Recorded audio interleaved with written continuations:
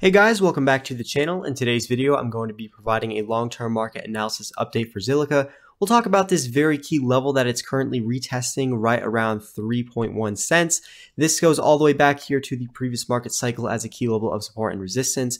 We'll cover some weekly moving averages as well as Zilliqa's performance with respect to Bitcoin by looking at the ZIL BTC ratio and the potential for this to be setting up a longer-term double bottom right off the support around 96 Satoshis. So if you guys enjoyed the content, make sure to leave a like and subscribe. Also, by the way, I will leave a link to my Twitter page in the description below. Feel free to go ahead and check that out as well. I am fairly active over there with crypto content. So Zilliqa is currently retesting this level right around 3.1 cents. Historically, that was support all the way back here in the end of 2018 during that last bear market. And then we saw that level basically flip into resistance and become a region of supply for almost a few years up until that breakout point that we saw right here in November of 2020. And as soon as Zilliqa was able to break out above this level, it flipped it right into support right here and then went on that move to the new all-time highs, basically just confirming that bull run, confirming that blow off top phase up into that peak around 25 cents. We also saw this act as support all the way here in February 2022 as well as June up until we broke down right here in October. So there's a lot of price action surrounding this level over the years, and generally it has served as some sort of inflection point where anywhere we were above this on the macro, it was still looking quite positive, and then below it, we were just in a bear market or an accumulation phase. And we're currently retesting that again over the last few weeks. We have seen several wicks coming up to the top of this region, and ultimately, this is going to be a very key level to watch out for into the next few weeks because, again, it is that macro inflection point. Breaking above this would really be a bullish sign, and it would make this entire move that we have over the last few months look like some sort of deviation. So potentially if Zilliqa were able to come back above this, close above it on the weekly chart and hold it as support, then this would all look like a big fake out because a move like this would represent that the price was unable to accept below this level. Bears were unable to flip it into resistance, and we really didn't see too much follow through or continuation. But again, that is only if we are able to break out above this level. And until then, this level is still resistance until proven otherwise. We haven't had any retests before this, so this is the first underside retest that we're having since that breakdown from back here in November. And there is a very realistic possibility that this actually just flips into resistance and we reject off of this, and that would be this scenario in which Bitcoin is, say, coming back down to retest $20,000 to $21,000. So that is really the risk behind this weekly chart, is that we flip this into resistance after being previous support from back here in 2022.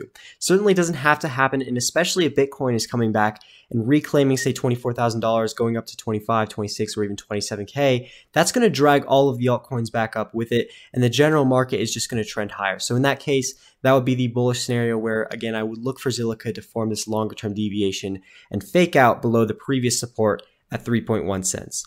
So I also do want to talk about the 20-week simple moving average, which is going to be this blue line here.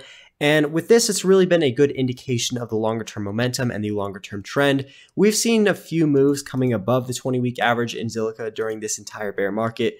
For example, right here in August of 2021, we had a brief move back above it. Same thing in November of 2021, and then we had this spike, of course, in March and April. But notice how none of these moves have been sustainable. Anytime Zilliqa was able to get back above this, it was quickly shot back down and closed back under the 20-week average during that bear market. And that was really just the name of the game. Again, 3 times happening during that bear market where it had brief moves above it and then coming right back down to flip it back into resistance. And I say this because we're starting to see the weekly chart come back and close above this for the 4th time during this bear market. Now, if Zilliqa is able to hold the weekly chart above this level, then we're going to start to see that 20-weekly average start to slope back upwards. And you'll notice that during this entire bear market, ever since the peak around April of 2021, the 20-week simple moving average has been averaging down pretty aggressively. It's really seen no periods of sustainable upward slope except for, the brief move that we had from this March spike. So if we can start to see that come to some sort of longer term reversal, slope off, and start to move back up, that's going to be a great indication that this longer term momentum has shifted. And if we can start holding it as support instead of just having these brief fake outs, this is going to gain a lot more momentum to the upside, a lot more confidence for Zilliqa, and something like this would be the very bullish scenario that I would watch out for. And again, this is certainly on the cards considering that we're starting to see those weekly closes back above the 20-week moving average. And as of right now, we do have about 3 candle bodies again coming back above that weekly moving average, which is a little bit early considering that we do have that as the average amount of time spent above this on the previous 3 fake outs. So definitely needs more confirmation to develop. And if we do see, again, multiple more candles closing above this region on the weekly chart, that's just going to be more and more confirmation that we do have a sustainable break and a sustainable move back above this level. So also do want to talk about the Zilliqa Bitcoin ratio, and with this we just have this longer term potential for a double bottom off the support right around 95 Satoshis. We saw that active support from back here in March on this big pivot point leading up into this rally that was this move right here, almost back up to all-time highs. And basically what happened was we had a very slow bleed following that for the next several months up until retesting that support from back here in December. And now we have that active support, we have the bounce off of it, and we're coming back to break above this downward sloping trend line. So definitely a little bit different structurally, considering that we do have higher highs and higher lows. And again, we're really starting to have more of a pivot point right here off those lows, giving us the potential for a double bottom pattern.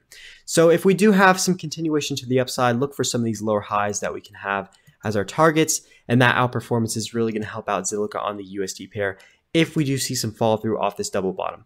So if you guys enjoy the content, make sure to leave a like and subscribe. Also, by the way, I will leave a link to my Twitter page in the description below. Feel free to go ahead and check that out as well. I'm fairly active over there. As always, hope you guys enjoyed, and I'll see you in the next one.